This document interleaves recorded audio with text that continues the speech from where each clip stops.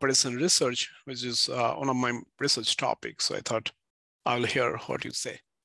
Yeah, absolutely. So obviously we have a lot of folks from the MITRE, and that's not really a surprise because MITRE has been one of the most successful entities, I would say, who's been really going after some of this rail research. And we've been working with Colin for more than probably close to 10 years on trying to get this collaboration going and getting MITRE work on rail topics, and now they are doing that. So what I'm going to do is I have a fairly brief presentation that kind of introduces what the broad agency announcement is, how it functions, and some guidelines for those who are interested in looking into it. This probably won't take more than 10 to 15 minutes, and you can certainly ask questions at any point when you need to. And after that, we have a few people here. We have Youssef, and I think Beth Reynard is coming here too, who have actually got some BAA funding, and obviously MITRE guys have been really involved. So it's going to be more of an open discussion, and we can stay as long as there's questions remaining. So, but let's go.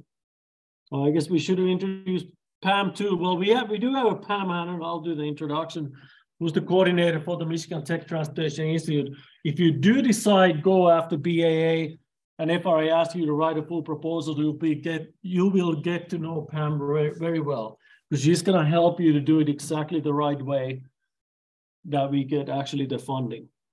So there we go. So broad agency announcement. There is actually a few different ones. This is the so-called general BAA, which is open to anyone. So any industry company, anybody from academia, pretty much anybody can propose a topic to FRA under this program. There are a couple of other BAAs by FRA. One is called BAA IRS, Intelligent Railway Systems, and one is called BAA Universities, which obviously means that only universities can submit proposals to that one. IRS tends to look into more technology solutions, but the one that they have open right now is the BAA General that is open for everybody. You never know when one of the other ones comes out. I mean, they're not very good at telling us it's going to come next month or next week. This BAA, we were told, was going to come in October, and it suddenly popped out now. So they're not very good in timing. The one key thing about all the FRA work is that it solicits a variety of applied technology research projects that will support their strategic objectives. And you'll see a little more about what that means, but the applied research is definitely a core thing on anything that FRA does. There are four main categories: track, rolling stock, and equipment, train control, and human factors. And these are really structured under, these are the four divisions they have under their research and development Office of Research and Development. Now, if you look at the BAA, you'll see there's actually a fifth category, which is systems topics, I think. It was under heading. We'll look at that in a moment. So that's kind of something, you know, I think they kind of collaborate across the offices more on those topics. And there's the link on the bottom of the slide. We'll post these slides on the MITRE website, and we'll send them also to everybody who joined today. So you can go and look at the FRA BAA from the sam.gov website, or you can go and search for it and you'll find it from there. So this talks a little bit more about where your project should be if you want to propose it under this program. Levels 1 through 7, these are so-called technology readiness levels. 1 through 7 is eligible. However, the first two levels are really, especially the first one, is more basic research, stuff that NSF funds. FRA rarely funds projects like that, especially under this program. They may consider it under some other programs, but not under this one. For this program, you typically have to be somewhere between 3 and 7, where you have at least concept formulated, but normally something even a little bit more than that. Some of your methodologies or technologies are already being used somewhere else, and you're just adapting them, or you're expanding them, or something like that. It's a vague line, so don't get, you know, if you're kind of like, well, mine really applies more for the technology concept level, well, you should submit it. All they can say is no, if they don't like it, or if they say that it's too early. They may say, no, this is a little bit too early. Keep working on it. It's interesting, but we need to see something more before we want to fund it. But 3 to 7 is really the core areas. I mean, they like to get some kind of product typically beyond just a report from these projects. The program funding for individual projects, I don't know, typically they've outlined in the RFP what is their total budget. It's been normally like 2.5 to 3 million maybe, but they didn't outline it this time. And I know FRA has been getting more funding. They've been getting kind of plus ups. So they may have a bigger budget overall this year. I don't know. But they do say that typically individual projects are between $50,000 and $500,000 per project. Now, there's a bit of a caveat. If you have a multi-year project, say 3 years, then they normally ask you to break it down to phases. Often on annual basis, it makes administration way easier if it's on annual basis. So in those cases, you could say that, well, you shouldn't have more than 500,000 per phase. But I would say in general terms, at least based on our experience, if you really want to get the project funded, if your annual fee or the per phase price is around 150 to 200 plus thousand, those seem to be the ones that they are very willing to fund. I don't know how much, it may be tougher if you start getting to really higher numbers, like $300,000-400,000 per year. Cost sharing is not required, but if you read the RFP, they have this whole long conversation about how they try to get other resources devoted into some of these projects. So they literally say it is FRA policy to obtain cost share participation whenever possible, but they define what cost share means. It doesn't always mean just I'm gonna keep $20,000 of my own money. There's multiple ways how they look at the cost share, in kind, all kinds of things. So if we can find an industry partner and they provide some data, that is definitely considered a cost share in the eyes of FRA. We have been able to recently request GACs for this, even though it is not required to cost share, but we have some projects that we got some GACs. So that's definitely one option to bring a little bit of your own money into it. We have collaborated with private industry. We've got sometimes actual dollars from them, but more often we've got some data or something that we can then turn. And even if you can't quantify the cost share, I mean, if you have a real company working with you, I guarantee it automatically lifts you to a different level, because that shows that industry is committed into what you're doing or interested in what you're doing. And then we've done in the past when we couldn't use a cost share because of the university rules that it's not required, you can't offer it. We were able to do this so-called, we said, well, we're gonna use this from this project, we're gonna do this one task from other pool of funds that we have available. And it's honestly, it's kind of like based on mutual understanding, because there's no like a dollar amount, or there's no dollar tracking to the FRA contract from it. But we said that we're going to work under, I had some other federal funding. So I said that, well, we're going to put $50,000 out of this new rail center to work on this and this aspect that is directly related to this project. So you can try to be innovative with creating some of these additional funding levels. This is the program topics. If you do want to propose on this, it has to address one of these topics that are listed. I smartly printed out the so-called Appendix C that I think we send out as well. It has these topics, but it has a description on each topic, 1 or 2 paragraphs of what they are interested in. And then I left them to the printer. I printed 10 copies of them. I was going to bring everybody a hard copy, but I left them to a printer. So, but you have to address one of these. Most of the topics are very specific. But if you look at, there's also some, like for the track research, it says research in response to track division strategic priorities. And if you go to BAA, you can read all the strategic priorities they have, and it's honestly almost anything under the sky. So while it looks like it's very narrow, some of the divisions allow you to kind of propose almost anything that fits under their portfolio.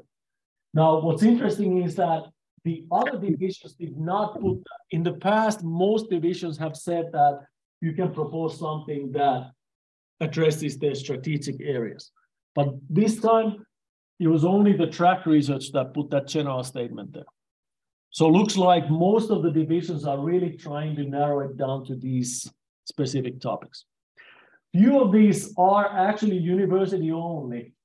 I think there was one in the track division, and then many of these railroad system issues were for universities only. All the other ones, anybody can be submitting. And universities can certainly have people in their teams, but they have to be leading. So if you see a title that you think, oh, this might fit for me, well, then look at the more detailed description and see if there's something that you could maybe propose under that. So if you do find a topic and you actually want to like, okay, I want to try this out. I want to submit something. How does this work? Officially, you could just write a 6-page white paper. This kind of I think I have it on the next slide. Well, I'll talk about what the white paper. That's kind of the official submittal. You could just write it and submit it. That's okay. However, it saves the time by FRA and by you and us if we do this earlier cycle. We call it the idea cycle. This is nothing official, but we've created this cycle with FRA. They have a new person running the program, but I talked to him last night and I said that, hey, are you still open for this? That we submit some ideas to you, you give us some feedback, and then we go based on that. He said, absolutely. That's how we like to do it. So if you find a topic, we recommend you write a 1-page idea, and we can send you some examples of those, some successful ones. And you end up sending that to me or to Pam, actually to Pam. No, I'm going to be in. Oh, actually, yeah, you're going to have to send it to me. We got to fix that. So everybody who was watching this recording, you have to send to Pasi, and I'll give the email address later here. So send 1-page project idea to me, Pasi, by 8 a.m. on February 20th. I'll put them together to one single document, and I'll send them to FRA. Their program manager divides them to different project managers whose area it addresses, and hopefully by February 27th, we hear back something. Sometimes it's like, yeah, this doesn't really fit. We're not really interested. Okay, not too bad, but at least you didn't waste time to write a 6-page document. Or they may say that, well, we're kind of interested. We'd like to talk with you. We've actually had some phone calls with them where they ask them, what do you mean by this? Or how about doing this? So they kind of help you out. Or they may say that, yeah, this is really good. Write the white paper. So if you do write the white paper, then the next step is to write the full concept paper. I'll talk some more in detail. Those have to be submitted by March 15th. You're going to be back, yes? Well, we'll figure it out. Now, if you want to get some feedback on your concept paper, then we would need it a little bit in advance. I'll dedicate some of my time to read them through and provide some feedback on those. And if you don't care for feedback, then as long as you submit it like a day before we have to submit them to FRA, we'll put them again to a nice package, and then we submit them all at the same time to the FRA. Pasi, how long are the concept papers? I'll show you on the next slide. Once they get submitted, we are supposed to hear back within 60 days if they like the project and if they want us to write a full proposal for it. Now, if you're asked to write a full proposal, so far, I would say 80 to 85% of those proposals have been funded. So if you do get asked to write a full proposal, it's a very good chance you get funded. There's been now few on the latest iteration that didn't get funded. There's some that are still kind of sitting there. It may take a long time. So the concept paper. Couple of things both for the idea and concept paper, a couple of things to think about. When you look at the project idea, look at what is FRA funding already. There's a link in this presentation to all their research projects they are funding. It's 157 slides. There's one slide, or so-called quad chart, I'll show you, of each project they are already funding. definitely go through that stack and look at, is there anything already funded that I'm proposed to do? Because if they're already funding, it's unlikely they're going to fund it to you. Although sometimes they've funded two different projects that are doing kind of the same thing. As if you have something that has been tested or implemented somewhere else, other industry, other fields, something, definitely. If you can adapt some kind of existing technology to Rails, I think you have a really good chance.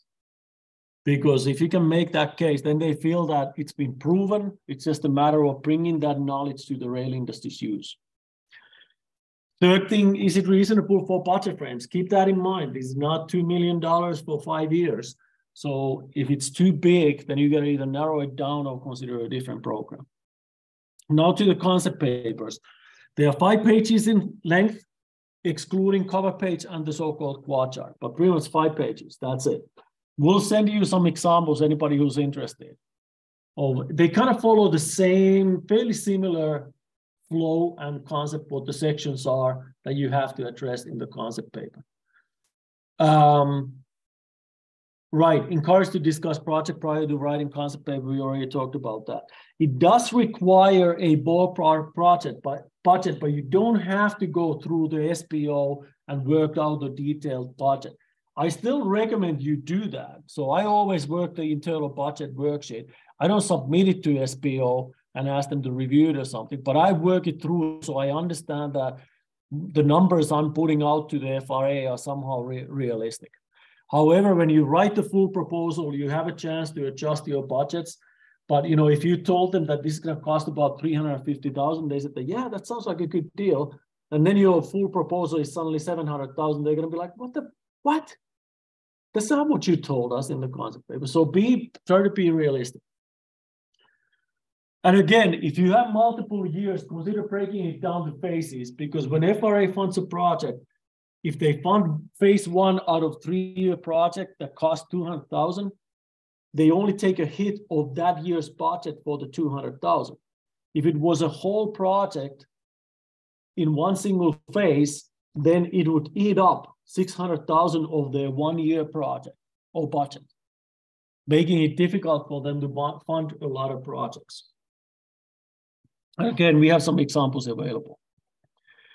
The quad chart that I mentioned, so this is required. It's a 1 slide that presents what your project's about.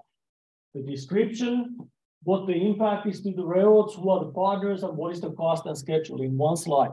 They have pretty strict guidelines for it. And then 1 corner is for different photos or something graphical about your project. When you do this, follow the instructions of the FRA. They give fund instructions. They give all kinds of instructions. How many bullet points to have on each quarter? What is the size of your fund? What to put into each quarter? Follow those instructions. It frustrates them and us when people just submit some crap and don't pay attention to what they were asked to submit. So this is one example of LCA project that we are working on right now of the quad chart. Yeah, here's just the kind of the basic look of the quad chart. I can't remember, they've kind of shifted it around, so this may be an old version, but they give a template for it. So that's kind of in a nutshell how the process goes. So like I said, I mean, we started submitting like 2008 or 9 first time, so 10 plus years. We got a few projects here and there in the beginning, and then last year it was like an explosion. We submitted, I think, 12 white papers. We got asked to write 10 or 11 proposals. There was 2 programs, BAA and BAA universities, but still we got asked to submit insane amount of projects, and most of them got funded. So currently, these are all the projects that are funded on the rail research. The ones in bold are funded under the BAA program. So we just finished one on some of the driver behavior. We have quite a few related to grade crossings. Quilin just finished another one.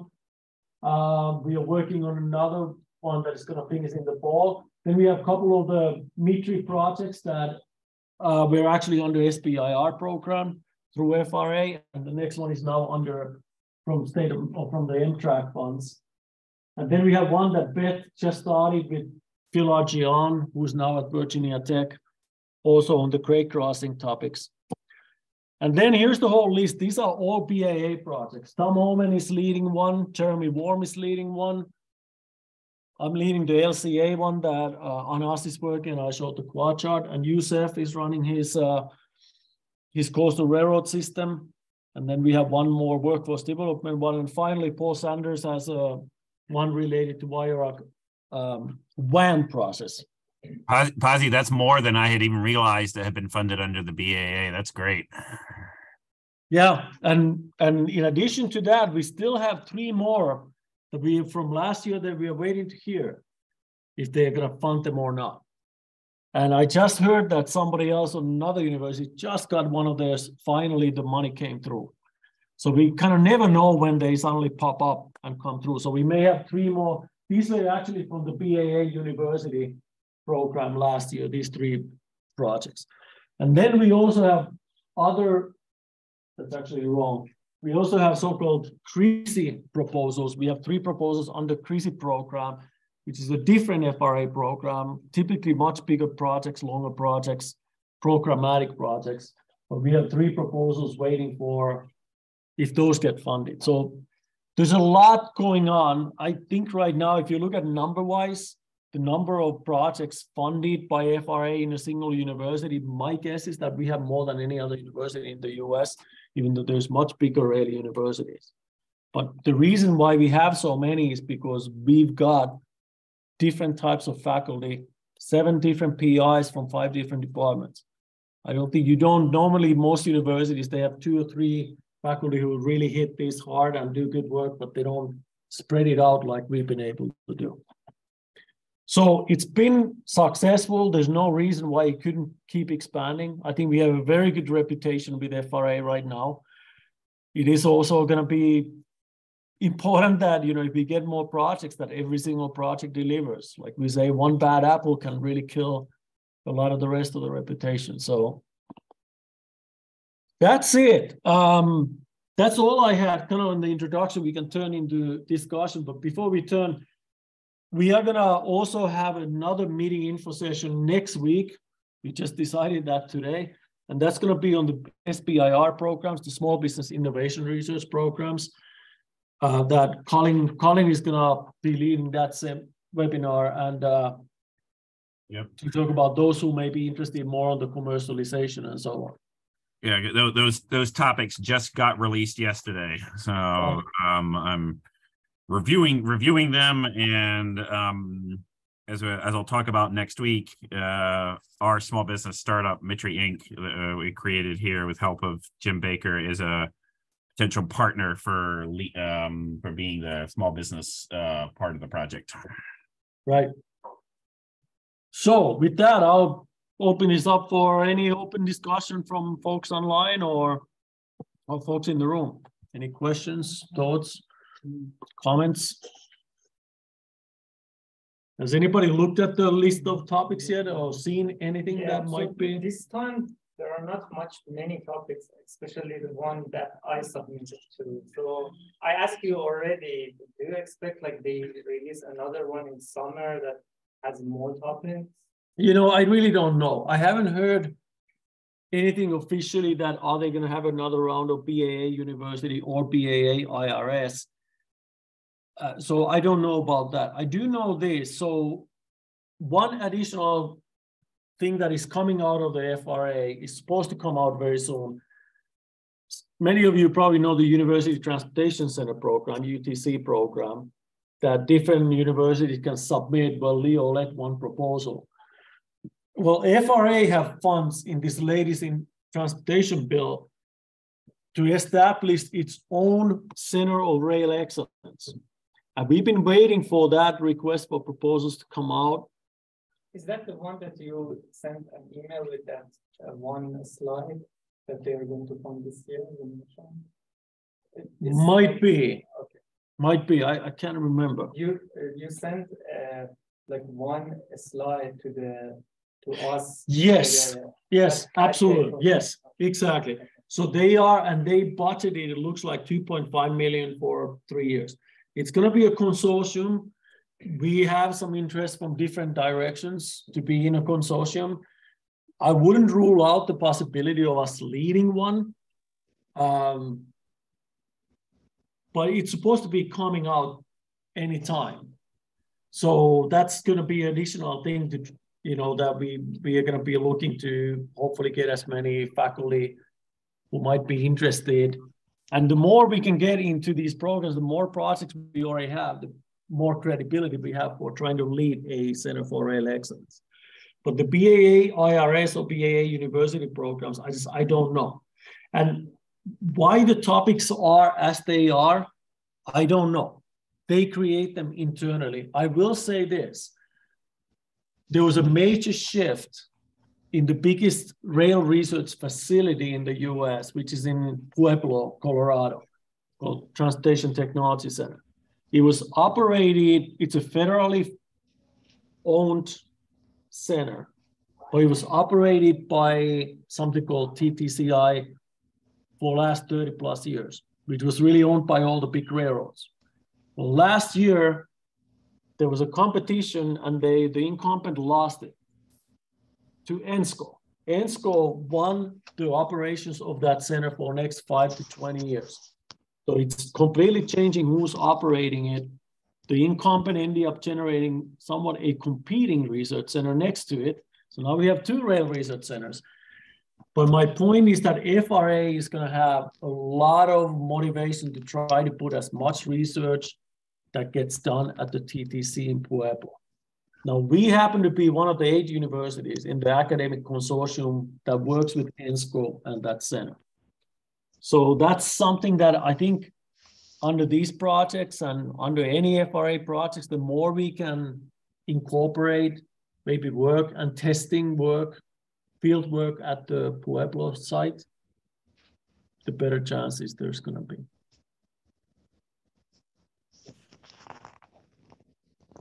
Any other questions, comments? Pasi, this is Bill Buller. Yep. Yeah, I was looking at, in particular, kind of checking out some of the university-only topics. Mm-hmm. And one of them that caught my eye is a bit outside my wheelhouse. It's the evaluation for potential risk for track-caused derailments. Mm-hmm. We down here at MITRE definitely have some interesting expertise in some of the probability theory aspects of this problem. We don't have much in the way of I don't think any of us can say much about like derailment and rail construction beyond if a train derails, its probability was 1.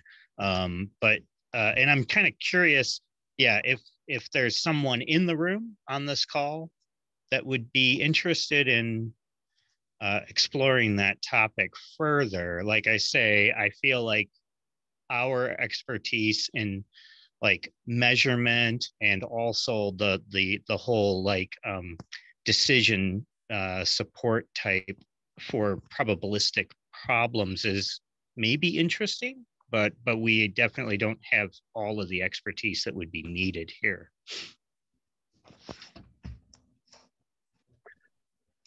It's an interesting topic. It's I don't want to say, well, it's a loaded topic. It's one of the most important aspects for the industry and tough nut to crack. It's also extremely data intensive topic. And often the challenge has been, how do you get to the data so that you can really work with it? That's where ENSCO may help. I actually just sent around today, trying to remember if I sent it to Colin, because ENSCO is the main contractor going through and collecting track geometry data for the FRA on 24/7 basis. And it sounds like through our consortium partnership with them, we actually would have access to all that data. And to me, that might actually open our possibilities for doing something like you just mentioned on these probabilities and risks and all those aspects. Until now, I always felt that you first got to be able to get into the industry and get access to their data, but now we might not need to do that. Oh, okay. I'm certainly open for, I'd be happy to try to help with doing some brainstorming on that topic. Yeah, well, I think if you could keep us in the loop as far as working with ENSCO, what sorts of data might we have access to help kind of mining the information to start doing some analysis on that problem? Yeah. Colin, did I send you that? I thought I sent you the slides from ENSCO today, didn't I? If so, I haven't caught up with that yet. Let me just check. I can definitely send those out. And then, the topics at the end, which is kind of definitely university aimed, encouraging early interest in railroad careers, as well as, making the workforce recruitment for railways more inclusive. Those topics, I'm not clear whether that really goes towards us as, I'm not clear what they want. And so there's part of me is interested in if someone knows who you reach out to at FRA to just, to get a better understanding of what they're really looking for there. We have some avenues for that, and we've obviously done quite a bit of those types of projects for FRA. So okay. I haven't really honestly looked at them in much of a detail yet, but there may be opportunities, and that's the ENSCO consortium is also looking at potential partnering in the projects. But that also always gets dicey because now you're going to have multiple universities to agree what they do, and time is limited and budget is limited. So I don't. Yeah. Okay. No, that sounds. Yeah. Yeah. I don't hold too much hope for that, but there might be something because they have also some universities who have some real credentials on these areas.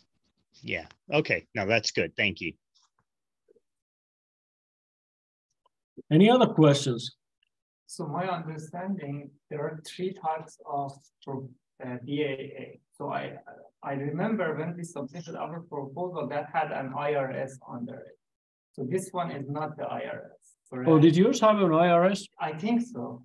I'm not 100%. Well, we have to get to mine. It has an IRS. Okay, it might be. Yeah. Yeah, this is not. This is okay. The so-called general that's one. Why it doesn't have those topics yeah. at all. That, like, well, that's not completely correct. I mean, there's often much overlap between IRS and general topics, but IRS normally concentrated on something that was related to building intelligence, building this. It was probably a little bit more researchy topics than these ones are much more kind of application oriented.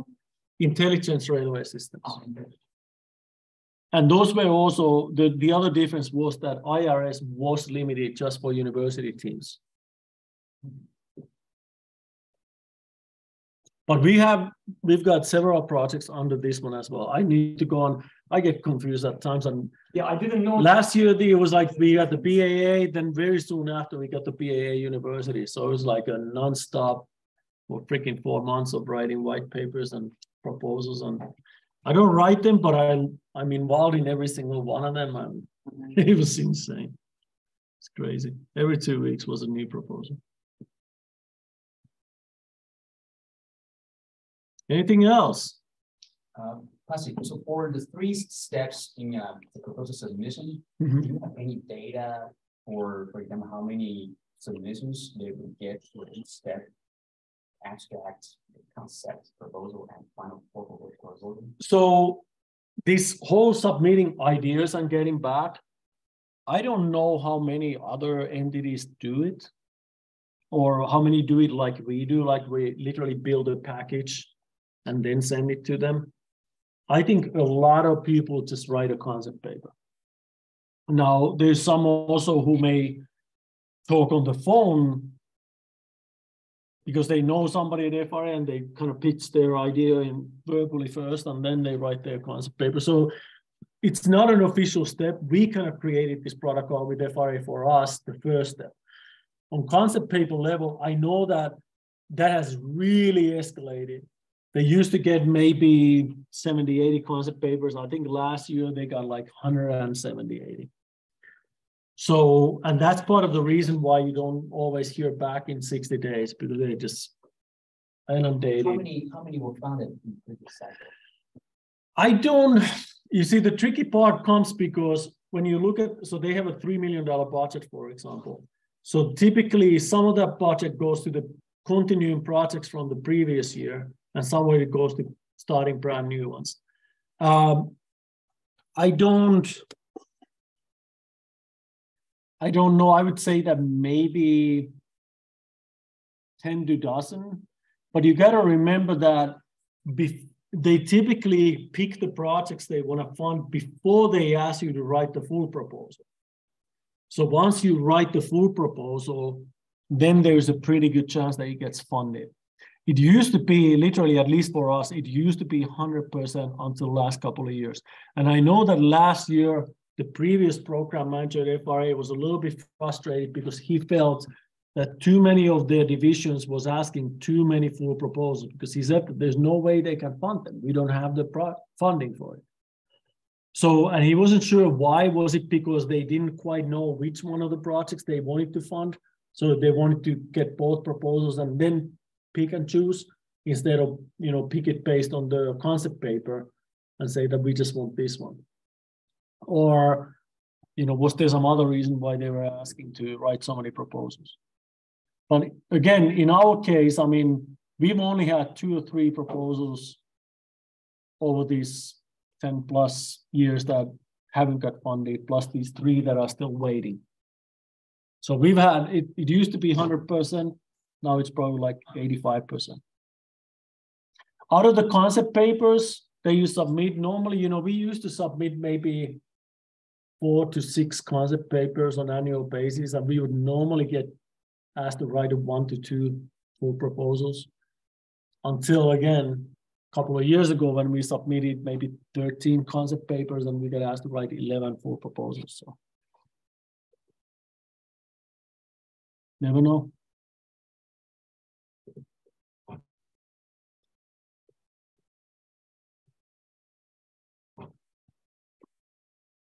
Anything else? Any other comments from you, Colin or Yusuf, who've been somewhat involved in this?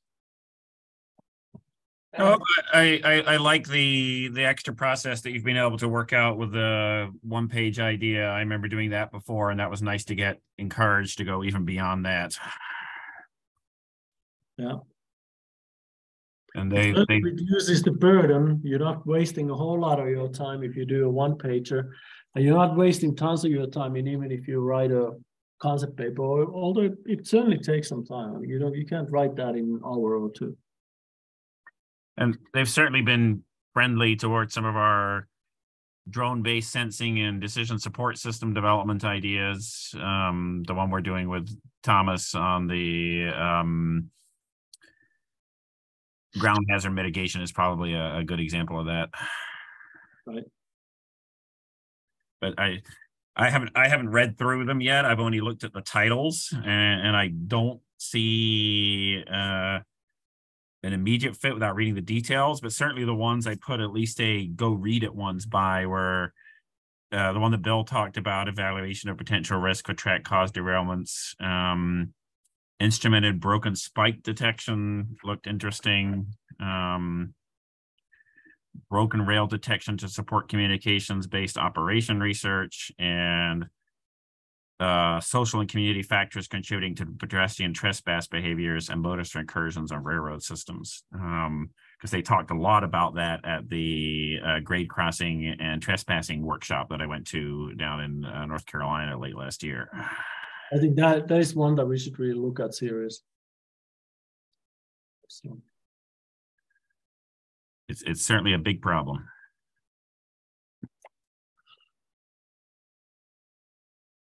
Anything else?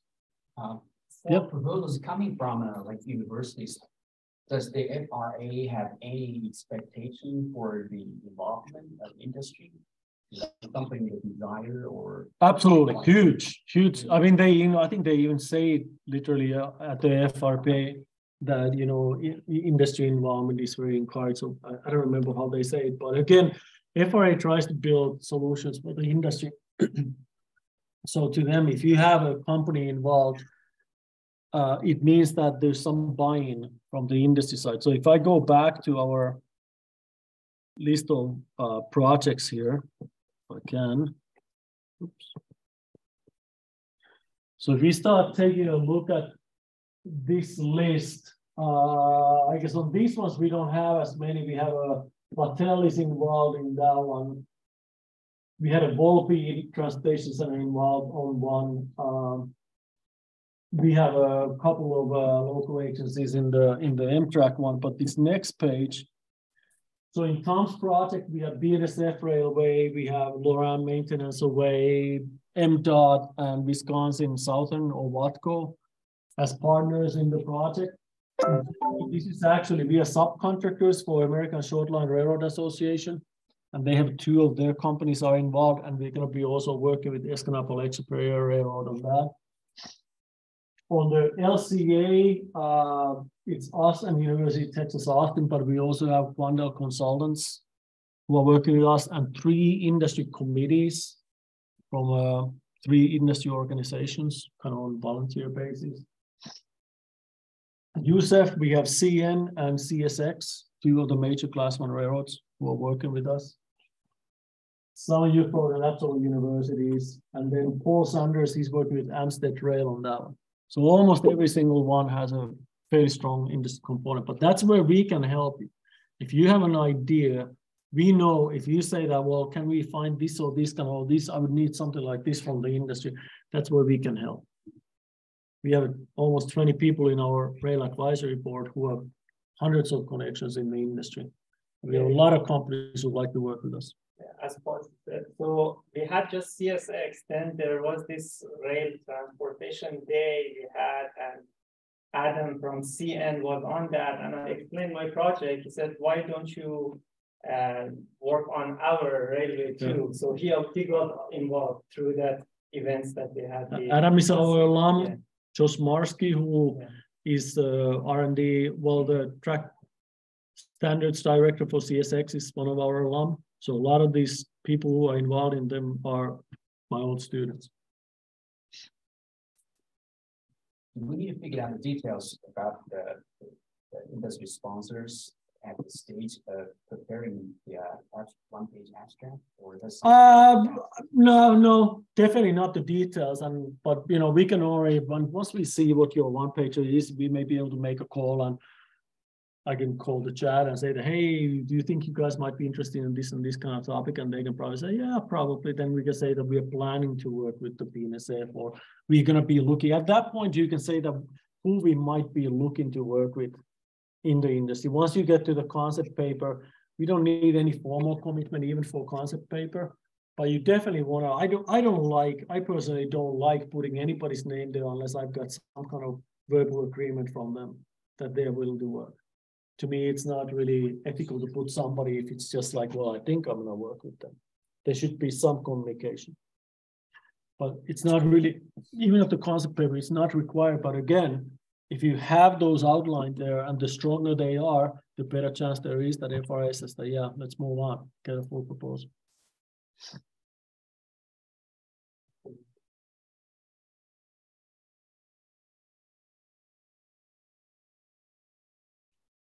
All right, well, we are almost at 3 o'clock, so I think we're going to start closing this up unless we have any further questions from the online folks. But yeah, if you have any questions, we'll post the recording, we'll post the slides. If there's somebody else you think might be interested, feel free to share it. If you want to work with some other universities, you can do that. I mean, USEF has somebody from Argonne involved, and you can certainly do that. Now, I wouldn't start shipping these presentations to other universities. We don't necessarily need any more competition, but we are certainly partnerships are all good. Yeah, so for my case, I reached out to Penkfei. He does like a storm modeling. Right. And the location that we were looking, Penkfei said that he hasn't modeled like the Gulf of Mexico. So he suggested that we reach out to his because he has a joint appointment in Oregon to work with William, so he introduced us to William. If there was someone at the university that we could directly work with, I wouldn't have reached out. Yeah, but we had to have someone from outside. Yeah. Cool.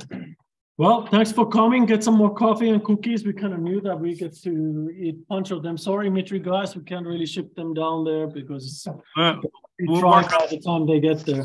We'll work on that for a future proposal. I always accept all cookies whenever I'm on virtual. Thanks, Hey, Pasi, thank you, for putting this Pasi, together. very much. Sounds good.